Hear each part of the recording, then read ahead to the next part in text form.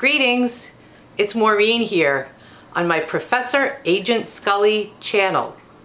The purpose of these short videos is to introduce concepts, readings, and assignments for my classes at UMass Boston. Please join me on this short learning journey. In this video, I'll talk about the culture lens. Next slide. We've covered the strategic design lens and the political lens. They help us understand a lot about the structures and roles in organizations, as well as the stakeholders, interests, conflicts, and negotiations that abound in organizations. Taken together, they might seem to offer a complete portrait of life in the workplace.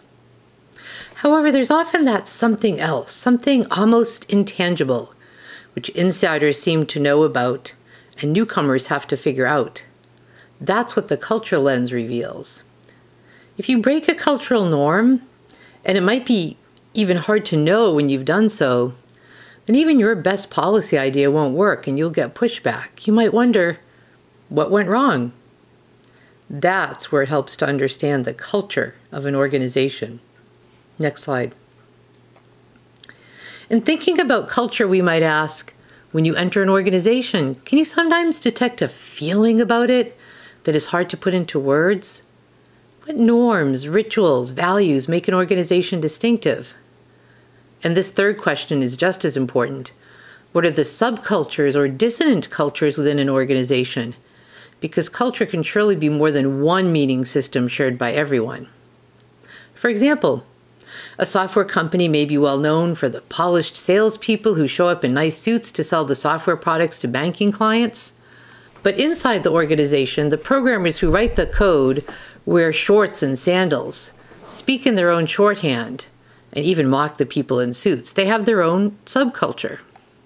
Or as another example, in a fast-paced work environment, there might be an unspoken norm that if you look really stressed out, you're probably highly productive. And then there might be that one manager who runs her own group counter to this norm, so that work-life balance is valued, and she actually gets really good results, so her group are dissidents. For each of our lenses, I offer a toolkit that helps you grasp the key elements of that approach and alerts you to things that you'll want to pay attention to as a manager.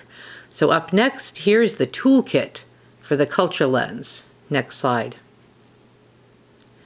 This model, to me, is a great starting place to get a handle on cultures and organizations. It's not an endpoint because there can be layers of subcultures, dissidents, and nuances as we dig deeper into a culture.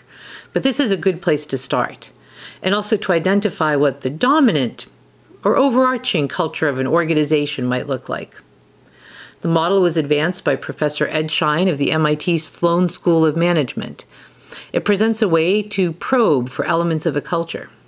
At the tip of this iceberg, you'll see artifacts.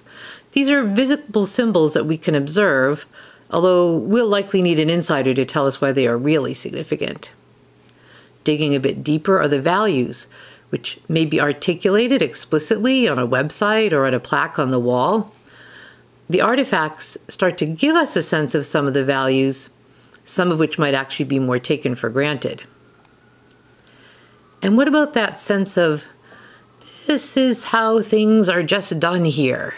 Those deep logics that just make sense to people in organization as, this is the way to do things, this is how to operate. That's where we dig to the most subterranean level, to the assumptions. They may not generally be stated out loud, but they just make sense to people in organization. And if you trip up against one, you'll know. Well, maybe not to the subcultures or the dissidents. The assumptions may not make so much sense to them. They'll recognize the assumptions, but they may critique them, make some joking memes from them, expose hypocrisies or inconsistencies. Mapping the artifacts, values, and assumptions starts to give you the landscape of a culture. Next slide. Artifacts. That's a term we borrow from anthropology. Imagine an archaeologist digging up artifacts to learn more about an ancient culture. That's the first thing they're likely to find, some artifacts. The artifacts are clues. They need interpretation. Does a large bowl signify Sharing food with a larger group that ate together? What do these artifacts mean? Next slide. Back to modern times, we can often find values stated explicitly on a website. No need to go digging for carved stone tablets to interpret the values. Here, for example, are the values as stated on the UMass Boston website. Did you know they were there? Have you ever looked at them? Inquiry, creativity, discovery, transformation, diversity and inclusion, engagement, environmental stewardship and sustainability, economic and cultural development, and urban commitment. To me, having been at UMass Boston since 2004, these really do ring true. If you visit the website, each one of these is more fully explained. Before moving toward what assumptions are about, let's pause now and consider a company that prides itself on having a culture that not just defines who they are, but drives what they do. Next slide. Zappos.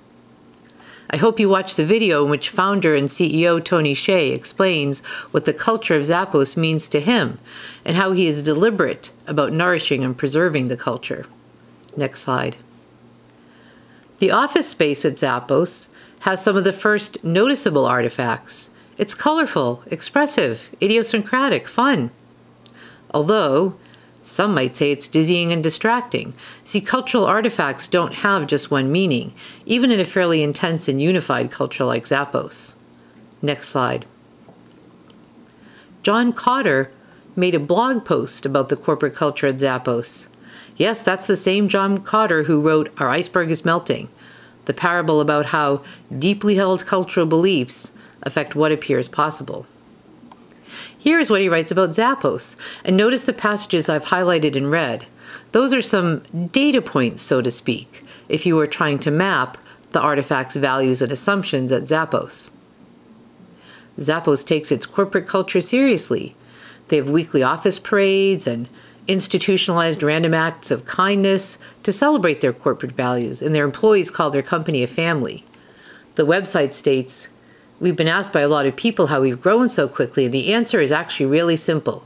We've aligned the entire organization around one mission to provide the best customer service possible. Internally, we call this our WOW philosophy." Zappos believes that their fun traditions, their mission, and their attitude toward customers create a culture that is a key driver of their growth. See that last statement? That's a classic assumption. Their operating theory of how the world works. Next slide. So here's how I might map the artifacts, values, and assumptions at Zappos. Note that there is no one right answer in doing this. There's room for interpretation. And what makes a good cultural analysis is how compelling your interpretation is. One visible artifact would be the weekly office parades. The values are summed up here as provide the best customer service possible and practice random acts of kindness. Values I've derived from what I'm reading and noticing here. But the company also has its own long formal list of value statements. The assumption, see how here it forms kind of a causal chain? It's their theory of how things work. Happy employees are productive. Happy employees treat customers kindly. All of that adds up to happy customers, repeat business, and it drives growth. Overall, notice how the three parts flow together: artifacts, values, and assumptions.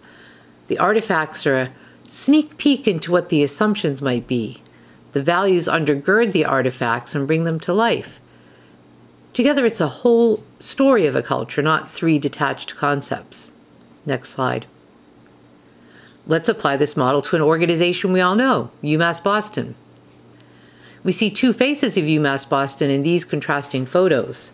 Stalwart brick institution from the 1970s era of expanding access to education, and gleaming modern place to live and to get cutting-edge education, be it in up-to-date science labs or other fields. Next slide. Ah, yes. You're probably chuckling already at the familiarity of these images. As insiders, we get it. We might have to explain to someone else. But to us, these are things that just say UMass Boston. When we're there, on campus, we take them for granted. And when we're away, we might find ourselves missing them. See how the artifacts link to the values. The T-Pass says access. The catwalk says access and, metaphorically, a pathway to going places, opportunities, things to do. I was actually looking for a photo with 100 flyers on that catwalk. The steelworker statue, that says respect for work and workers. And of course, the many flags in the campus center are an artifact that signify a global perspective. These images tee up how we can think about what the assumptions might be. Next slide. So what are we all about at UMass Boston? What is our model for what we do and even why we exist? Those are the assumptions. The deep belief is that democracy works when everyone has an opportunity to get an education. That's why taxpayers chip in for public higher education. It's a public good that keeps our democracy healthy. And access and affordability don't make for less of an education. Excellence and access, these go together. That's our deepest commitment. That's why the shiny new buildings. Next slide. Assumptions stated in earnest naturally generate a backlash, a dissident view. Hey, wait a minute. Public education in the U.S. is too expensive to be considered truly accessible. In an organizational culture, if assumptions guide us to believe in what is right and true, then surely we'll push against those assumptions, test them, contest them, in an effort to set things right again and to see if maybe the organization will deliver on what the assumptions seem to promise.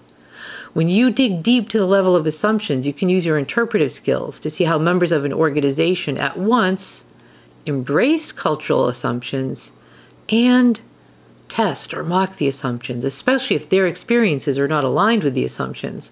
For example, if the dominant culture in a company tries to assert, "We're all family here," and then there are layoffs, you can be sure someone will say, "Hey, you can't lay off your family members. Aren't we all in this together?" Next slide. So, artifacts, values, and assumptions. Those are the focus of the assignment. Here it is in shorthand for UMass Boston. In writing, of course, you'd elaborate on the meanings and significance in a lot more detail. As I said earlier, this model, artifacts, values, and assumptions, is a great starting point. But then there are some frequently asked questions when we really start thinking about culture in a workplace setting. Just things for you to think about. Next slide. Can you change an organization's culture? What if you do not fit in an organization's culture? What if the company merges or is acquired? What if the organization's culture is toxic? These are good questions to ask if you're really using the culture lens. I'll give just a few very brief treatments of each one. Next slide. 1. Can you change an organization's culture? In general, no.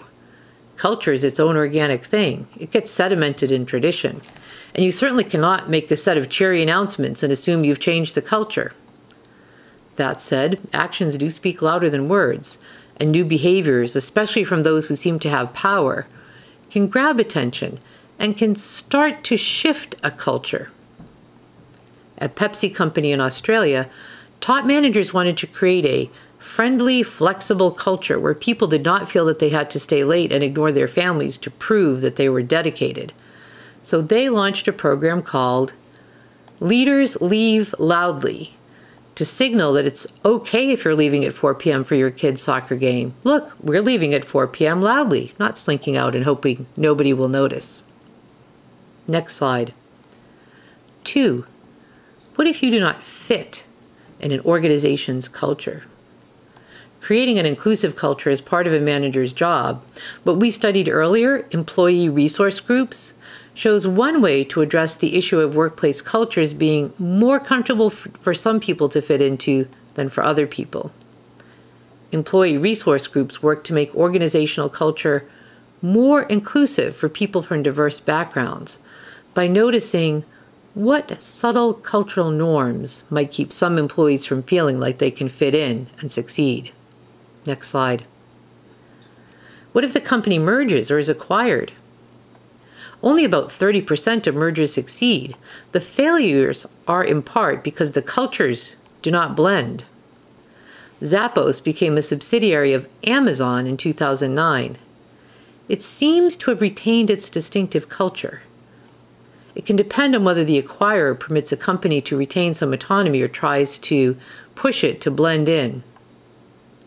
However, there are some challenges to the Zappos culture now that they are part of Amazon. New programs are adding pressure, like Uber-style surge pay schemes, which have employees scrambling in a way that might undermine taking time for an act of kindness or having fun or lingering with the customer. Next slide. What if the company's culture is toxic? This is the Enron case, as captured in the movie Enron, Smartest Guys in the Room, which shows how a culture of risk-taking, showing off, celebrating the appearance of success, and ignoring warnings led to a disastrous collapse. The movie is like a study of an organizational culture and a cautionary tale. Next slide. So that's our look at the world as seen through the culture lens. Some people might argue that the culture lens is sort of an add-on to the other quote-unquote more serious lenses. Others would argue that a culture lens is the main lens. It tells you everything you really need to know about an organization. However you wish to align these three lenses, strategic design, political, and cultural, the idea is to have them all at your disposal so you can see through these lenses the things you need to see as a manager in order to make good decisions, anticipate reactions, and create good places to work. That's all for now. Thanks for joining me on this learning journey, and as always, be in touch if you have any questions.